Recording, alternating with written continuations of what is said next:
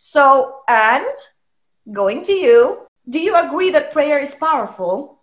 And if your answer is yes, in your own understanding, in your own wisdom and knowledge, what does prayer means to you and why do you pray? Thank you for your wonderful questions, Kai. For me, prayer is powerful and should not be underestimated.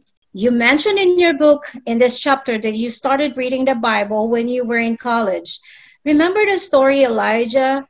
He prayed earnestly that it would not rain, and it did not rain on the land for 3.5 years. And the heavens gave rain, and the earth produces its crops.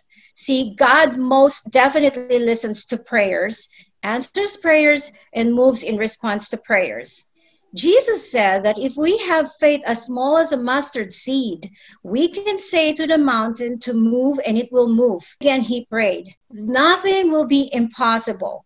The power resides to the God in who is being prayed to. That if we ask God anything according to his will, he hears us. No matter the passion behind the prayer or the purpose of the prayer, God answers prayers that are in agreement in his will. His answers are not always yes, but in our always best interest. And when we pray passionately, God, according to his will, God responds powerfully. There is no magic formula. Our prayers being answered is not based on the eloquence of our prayers. We do not have to use certain words or phrases to get God to answer their prayers. In fact, Jesus rebukes those who pray using repetitions. The Bible tells us, and when we pray, do not keep babbling like pagans, for they do not think or will be heard because of many words that they use. Do not be like them, for Father knows what we need before we ask him. Kai, prayer is communicating with God. All we must do is ask God to help his help and speaks from our hearts. If you remember in the book of Psalm, people cried out to the Lord in their trouble, and he brought them out in their distress. He stilled the storm, and the waves of the sea were hushed. They were glad when it grew calm, and he guided them to their desired haven. And so, prayer is powerful. Or shall I say, there is power in prayer. Just like you, Kai, God has been my constant companion, not only at my weakest moments, but in my daily life. And I make sure that I always communicate with him through my prayers, and I take that seriously. I want to end this with a quote that really inspired me, found on page 101 of this chapter 9.